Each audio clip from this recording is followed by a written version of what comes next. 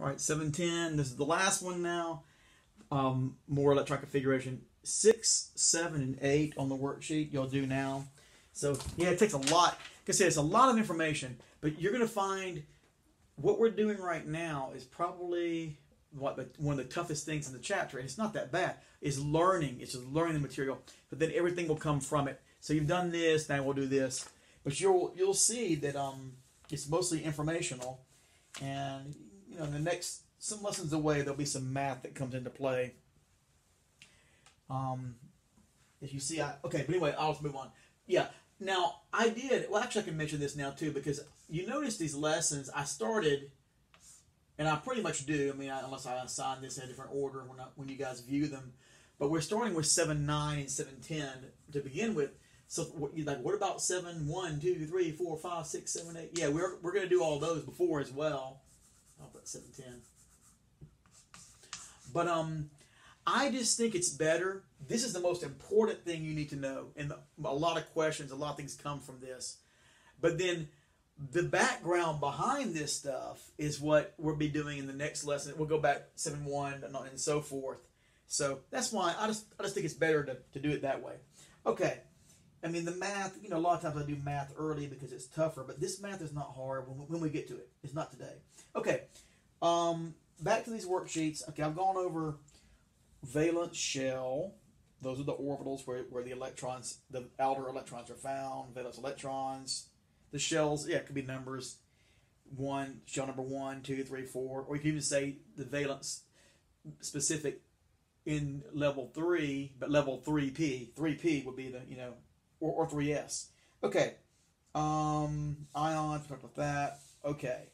So, okay, here we are. More electron configuration concepts and terms. I guess I wrote that last time, but the first one is isoelectronic.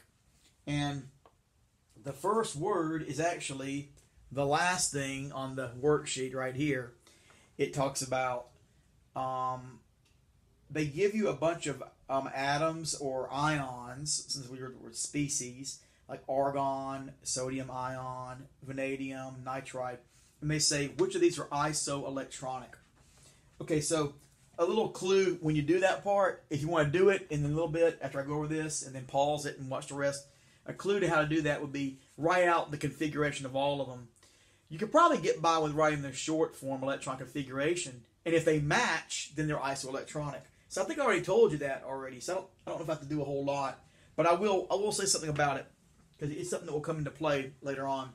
Like, that one dealt with argon, iron, sulfide. Well, I'll do a different one.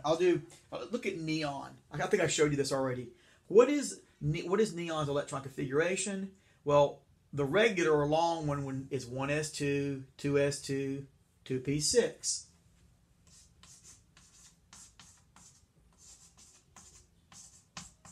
Okay, I think I showed you that already on another worksheet. Now, the short form of neon would be, look at the noble gas that comes before it, helium, 2s2, 2s2, 2p6. You don't really have to write, well, for that one it's almost not really a short form. You're just writing He instead of 1s2, but oh well. We talked about that before. All right, here's the deal. Fluorine has electron configuration of, if it goes up, if neon is 2p6, 2p1, 2p2, 2p3, 2p4, 2p4, 2p5, 2p6. Fluorine is 2p5. Okay? Well, the fluorine, I can actually bring this into play. It's going to be something that you see later on. I'm going to show you. You know that there's something interesting about atoms. All the atoms, you know, this is a really cool thing because the periodic table was designed after electron configuration and quantum chemistry came up.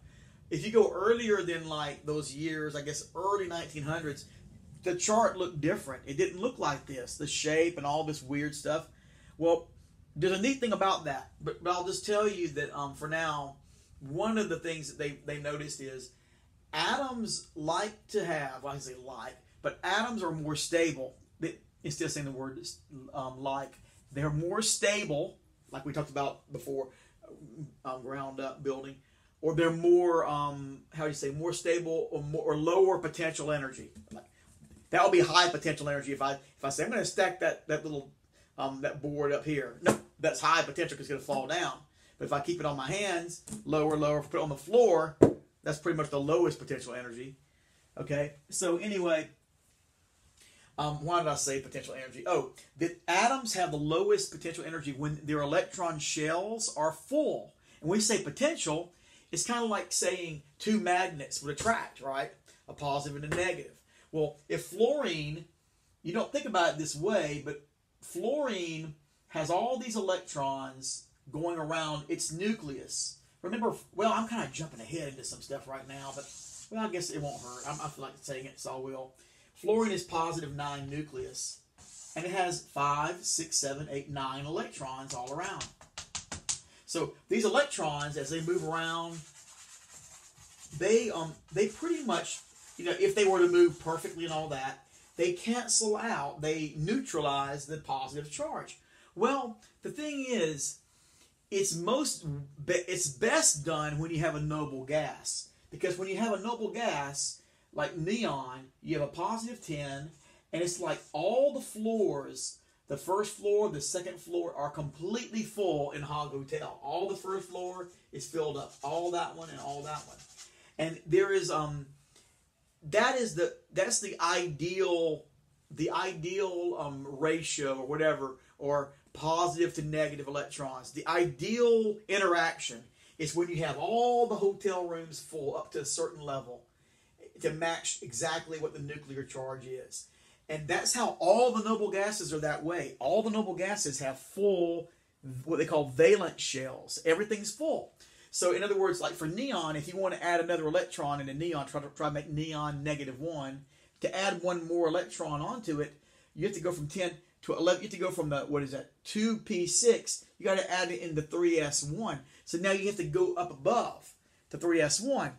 The problem with trying to add, just say if this were neon, okay, all the rooms full, everything's just all perfect or whatever, all the way up to level 2. If I need to add one more electron, I suddenly have to go into this other room above that and add that one little electron. Now, neon doesn't have a nucleus strong enough to maintain that extra electron there. Now, sodium would, and so now we get back, now we move up to another element. But so there's a balance between nuclear charge and electrons. And when the shells are full, there is a sort of an ideal relationship. That was important to tell, probably more for AP students, but everybody can see that. And even general, you're going to get it. I'm going to come back and say it again in later lessons. But watch this. So it makes sense. Fluorine, to be isoelectronic with neon, it needs to gain 1 electron. And you already know that, hey, when it gains 1 electron, -1, or a better way to say it, you know that fluorine, all of this group forms -1 because these all need 1 electron to complete their valence, to complete the valence, to fill the valence. So fluoride, F-1, and neon are isoelectronic. They have the same electron configuration. All right, let's go back to sodium because I mentioned sodium a moment ago. Or actually, let's go to magnesium. Magnesium, its electron configuration goes all the way up to 3s1, 3s2. So it's 1s2, 2s2, 2p6, 3s2. Well, what do you know about magnesium? Now, I told you that the atoms are pretty much reactive until they have a full valence. Well, here's the other side of that. Magnesium has a choice. It could go 3s2, level 3, and then of course you say, well, then you have 3p0. There are no the 3p's are there, but they're empty for a magnesium. Well, do you want to gain 6 electrons, or could you lose 2? If you lose these 2 electrons, now it becomes just like neon. And so it has the full all the way up to the second shell. In fact, there's a little excess positive charge, but that excess positive charge is why magnesium, +2 charge, magnesium will be able to attract to something like 2 fluorines to counterbalance that out. So The reason that atoms have the charges that you see there is because either they're gaining or they're losing outer electrons in order to be isoelectronic to a noble gas. They're trying to get, and actually there's a word for that, and they like a lot in AP, and you'll never really have to say it much in general, but it's called a pseudo-noble gas. Pseudo-noble gas configuration. Pseudo-noble gas electron configuration or configuration. So what that means is, see, F-1, this is not a noble gas, but it's matching, like a pseudo-noble gas. But what the interesting thing is, and I think I mentioned before, if you have like fluorine, or really F2, not just F, but we'll say F. F is highly reactive. Even F2 is highly reactive. Or magnesium, these would be reactive. But once fluorine changes to fluoride, or magnesium to Mg+2, then we can use the word safe. Nothing's going to really happen. Sodium, I think I've told you about sodium metal, Na. That is extremely dangerous stuff. If it just reacts with oxygen or moisture in the air, it'll blow up. It'll explode. You don't ever see that. It looks kind of like a Play-Doh. Imagine like silver Play-Doh. Kids would love, like, wow, that's really cool. Well, they don't want to play with it very much unless if it were covered, believe it or not, if you cover it with baby oil or mineral oil, this Play-Doh, silver Play-Doh, you can play around with it for a little bit. Now, we're not going to do that. No way. I don't let kids ever do that. But because the oil keeps the moisture in the air, it protects it from that, from reacting, from drying out in the air, or from getting moisture from the air and blowing up. Well, anyway, why am I saying that? Well, sodium, you know that you have sodium every single day. You need it. Your nervous system needs it. So, but you don't have, it's not really sodium, it's sodium ion. So Na is 3s1. It loses one electron. It becomes like neon. Once you have sodium ion, then you can drink it. You can eat it. It's in table salt. It's safe. No problem at all. Not reactive. It's going to stay Na+1. Now, if you can change it to Na, that's a dangerous reaction there. But then you'll make it reactive. Okay, so I went a little bit further to let you know about that. But that'll make it easier when it comes around later on. So now, the key word though, isoelectronic means has the same electron configuration. I'll tell you one thing about the worksheet, and you'll find it on your own. It is possible that there could be two atoms, or an atom and like a +1 ion or a -2 ion. There can be two things that have the same number of electrons, but they don't have the same electron configuration. I'll let you try to figure that out when you do the worksheet. Now, what I just showed you a moment ago, I erased it, but if you want to go back, neon, F-1, and Mg+2, they all are 1s2, 2s2, 2p6, 6, 7, 8, 9, 10. They all have 10 electrons. Neon, F-1, and whatever I said, magnesium +2, and sodium +1 all have 10 electrons. So they're isoelectronic, and they have the same number of electrons. But you can have the same number of electrons and not be isoelectronic. What does that mean? Well, that means your electrons might be in different places. Okay, but you'll see that, and that's really an AP thing. But you'll have fun. You guys will, all of you, even the general, you guys can do this worksheet and you figure that out. Okay, all right, so that's the first word. The next thing, I mentioned to you ground state, and I'm going to talk about excited. I told you ground and excited state. Okay. Now this is something, ground state. All right, this is something that's more like, I found this in a textbook once. I thought, hey, it's pretty good. It's just some exercises to make sure that you really understand electron configuration. Really, right here, this middle part. So I told you about isoelectronic. We just did that. So we're going backwards. Now for the middle part, and I'll do that part last. For the middle part, it says, identify which element you see here, and then whether or not it's in the ground state, the excited state, or impossible. So, now, let me say a little bit about ground and excited, because I'm going to talk more about that in a later lesson as well. It's one that, I say later, but it's one that comes before this one earlier. An amazing discovery, one of the reasons that led scientists to the quantum model and the electron configuration, is that an atom, any atoms at all, they can absorb energy when they absorb energy, their electrons they move to higher levels. They become excited temporarily. Now, it's interesting because when light shines on you and you see all the colors, like I have gray here, or if I have, this, you see yellow here as well. The chemicals that are in this are actually absorbing certain wavelengths of light and reflecting certain wavelengths of light. You probably heard someone say, if you have a red shirt, that what it means is that you're absorbing all the colors, all the wavelengths of light except for red, and that one is being bounced back. It's not being absorbed. And that's true about pigments, about solids. Now with light, it's very different. Light is strange. We'll talk about that later on. But for now, that's just a neat thing to know, that energy, light energy, even energy can be absorbed by an atom, and its electrons jump to higher levels. Then those atoms, okay, so let's write that down for a minute. So let's just put 1, 2, 3, 4, 5, 6. Let me just do that. 6 electrons. That will be an atom of carbon, okay? 1s2, 2s2, 2p2. All right, carbon. Is that right? Yeah, 6 electrons. I should know that anyway in carbon. All right, you can look on the chart there and see. Now, if an atom of carbon, if we can add energy to it in the form of electricity or in the form of light even, and what happens is these electrons will become excited. Now, they're going to jump to some higher level. Now, where they're going to jump, you don't have to know, and it's beyond even the AP class, and even beyond me. I never really got into that too deep at all. Like how far, where would the electrons go? But let's just say if I put, first of all, 1s2, 2s2, 2p2. Let's just make up something. 1, 2. Let's say 3, 4. Let's put 1 there. And let's see, and then we'll put, okay, so 1, 2, 3, 4, 5, and we'll just put, I don't know, that. Okay, so if I wrote down, well, I'll tell you what, let's go put 1 in, we'll keep 1 down at the bottom.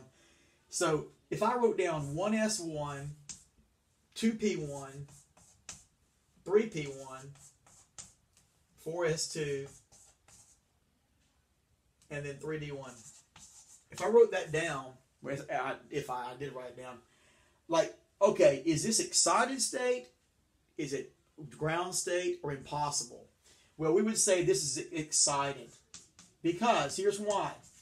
1s1, 2p1, 3p1, 4s2, 3d1. It is possible that could happen. Now, that would only exist for just a moment in time, like a burst of electricity or light, boom, the electrons jump. But then the very next split second, they fall down. Now, I'll talk about this in a later video, but when they fall down, they release energy in the form of light. And just kind of a goofy little way that I always show it. If I want to, we talked about endothermic, exothermic, maybe not in the general class, but if I add energy, if I want to take this little cap lid and lift it up, I have to add energy to do that against gravity. It's not just going to fly up there. Okay, I add energy. Now, once it's there, look at what happens. There is energy. It gains potential energy to fall back down. So what we're saying is we can excite it. The electron goes to a higher level, but then it releases that same amount of energy as it falls down. And for the atom, when it falls down, it releases energy in the form of light and different colors of light. It could be even invisible light, but we'll get that later. All right, but it goes from excited back to ground state. Everything, so it might be like this for a moment. The very next split second, it's going to go right back down to this again, unless you continuously put in energy and so forth. And so, like when you're standing there, the light is constantly shining on, like on me right now. So you're seeing this gray. Uh-oh, there's some chalk dust there too. Okay, but you're seeing it's constantly the electrons are up, down, and so forth, and go on and on and on. All right, now impossible. Now, there's nothing impossible. Is just something a textbook added in, but it is absolutely something that could be asked on AP as well. They want to make sure you really know your 1s2, 2s2, 2p6, 3s2, 3p6, 4s2, 3d10, 4p6, 5s2, all that, all the order. Okay, so if I wrote something like this, 1s2, 2s2, 2p6, 3s4, 3p1. Well, okay, that probably caught you right there. 3s4, well, that's impossible because s cannot hold 4 electrons. It can only hold 2. Or if I wrote 1s2, 2s2, 2p6, 2d3, that would hopefully trigger something. You say, oh, wait a minute. There is no such thing as a 2d. Okay? There is no 2ds. D's don't appear until the 3rd level. Okay, so that's kind of what we mean by impossible. Now, I could mix them together, you know. I'm not really planning on that, but 1s2, 2p1, 3s. You know, if you did anything like 3d14, well, that would be impossible now because D's can only hold 10. So it is excited, that's true, but the fact that you put 14 in the D makes the whole thing impossible. So, you know, anyway, I just wanted to kind of bring that little section up. So if you wanted to, you would do for this section. You could do it right now. Which element is it? Well, the key, we're going to assume that all of these are neutral. There are no positive ones or negative twos, no ions. That's what I'm going to say. So if you just add up the electrons, you'll know what symbol, what element it likely will be. And then here you'll write down whether it is excited, ground, or if it is impossible. Okay, and we're almost done with this section. And finally, this worksheet will be over with.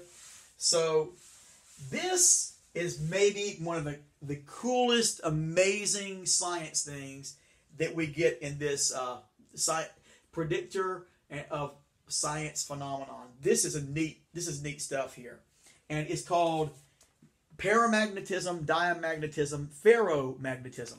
First, I'll tell you that the word ferro, F-E-R-R-O, has to do with iron, and we know that iron is magnetic. Okay, and then these two terms, paramagnetic, diamagnetic. Well, why does science have to pick words like that? Magnetic is just good enough for me. If I say magnetic or not magnetic, that would be good enough. But instead, they decide to use paramagnetic, diamagnetic. So I guess they want to be more better terminology. But when they ask questions, they usually say, is this element magnetic or not? Will it be influenced by a magnetic field? Yes or no? Okay. So it's interesting. They ask it that way, but then they give you these words that you can use, and they can use the words too. Okay, so this is an interesting thing. So again, I can't tell you guys how much and what an amazing science discovery it was in quantum science.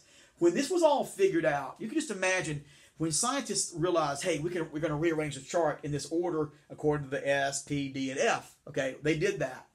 But once they did that, a lot of stuff in nature can be explained that they didn't know before. And it's amazing. It's really incredible. Well, one thing is, you know, I'm sure scientists, before they knew about electron configuration, so that would be anywhere in the 1800s and even earlier, sure, all those early scientists, I mean, Charles, Boyle, Avogadro, Gay-Lussac, we talked about all these people, they probably knew that, hey, sodium +1. Okay, they probably knew a lot of these ions, their charges. They didn't know why they had those charges, but now we know why because of electron configuration. Well, here's another thing that's neat. Some elements are magnetic. They will be influenced by a magnetic field. Now, obviously, you know iron is because you take a magnet, a refrigerator. The refrigerator has iron behind that. Steel is iron. Steel is iron with that's been refined has carbon in it, believe it or not. They mix carbon and iron together. We'll talk about that in a later chapter. But anyway, what happens? The magnet goes on the board. It sticks. Okay, but if you try to put it against like a penny or something, you don't see it happening. That doesn't mean the penny is not magnetic. It just means it's not strong enough. If you had a really strong electromagnetic, other things would be able to attract. So anyway, this electron configuration can predict whether or not an element is magnetic. And why that matters, I think I told you about this in a much earlier chapter. But say that you have like a charged particle, or well, first of all, we know if you have a charged particle, like a +2 charged particle or whatever, and in a particle accelerator, just think that little particle is flying. You get it flying along in a line, like a little bullet. You're shooting that thing along, a little +2. But then you have a magnet right here, and what the magnet can do, depending on how it's set up, the magnet can cause it to deflect. Remember, we talked about that. A magnetic field, it will influence it. Well, if this had zero charge, and the way we did that, if you want to go even more technical, we had to remove the electrons from the atom. Then we shot the nucleus through. So that would be like a helium nucleus being shot through, and it bends when it passes the magnet.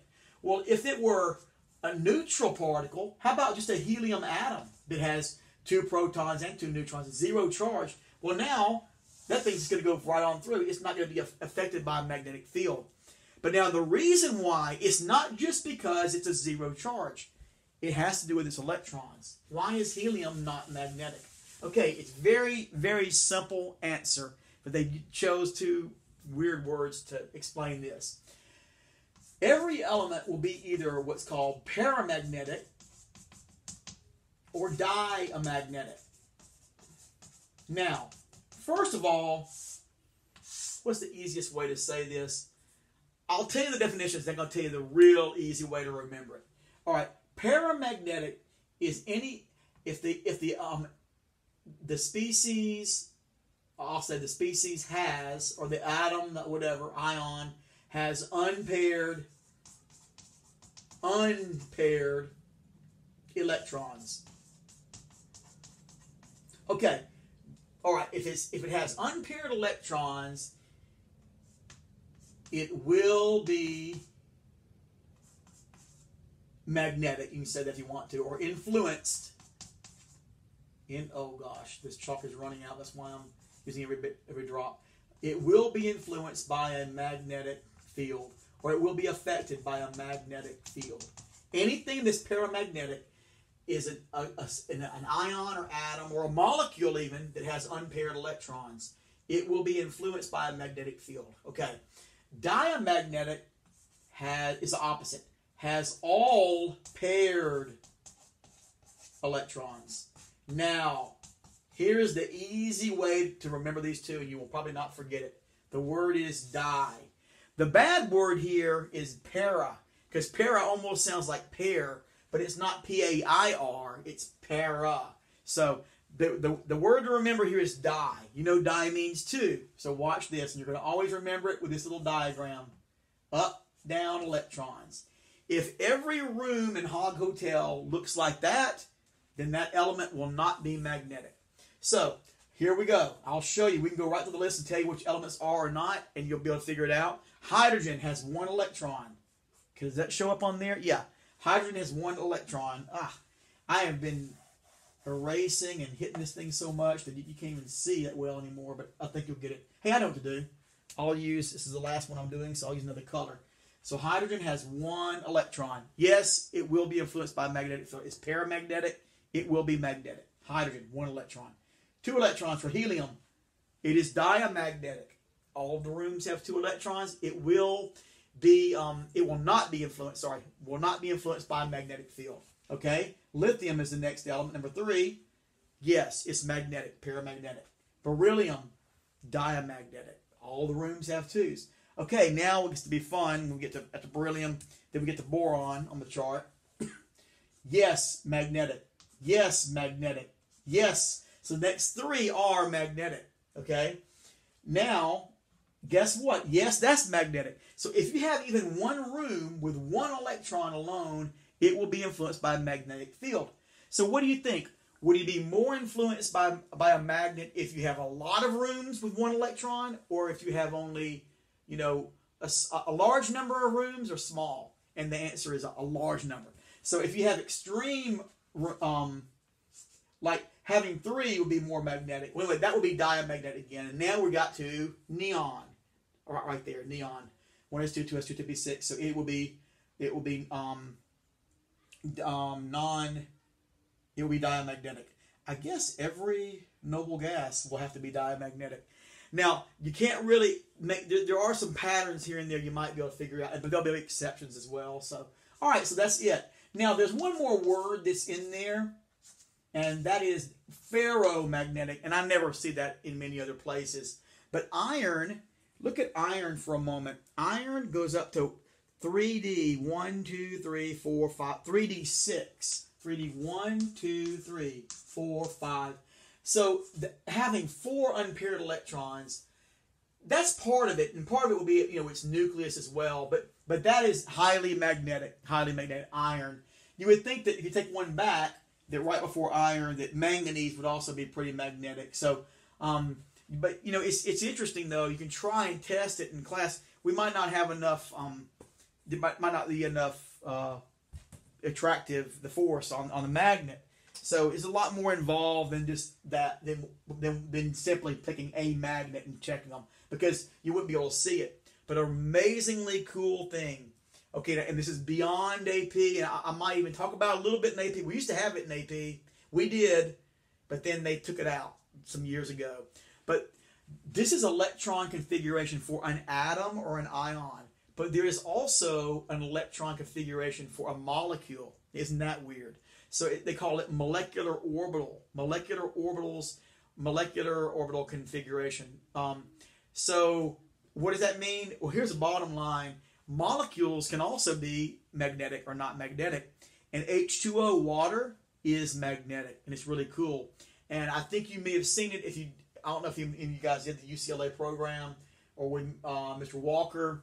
Some of you, well, only if you're in honors or AP, you may have seen it. But he did this thing, and he had a stream of water going down and put a magnet, and it pulls it. So you can do that if you have a real thin stream of water dripping down. Maybe get like a water bottle and put a real small thin hole right there and get a magnet next to it, and you'll see that it will be affected by a magnetic field. Or you can also do it with a balloon. Instead, if you don't have a magnet, blow up a balloon and rub it like on fur or cloth or whatever, anything like that, and it will, the static electricity in there will repel the water flowing down. Well, anyway, okay. Some cool stuff. So now you can do the top part. So we did that worksheet backwards. Yay! We're finished with this and ready to move on. So I'll see you guys later.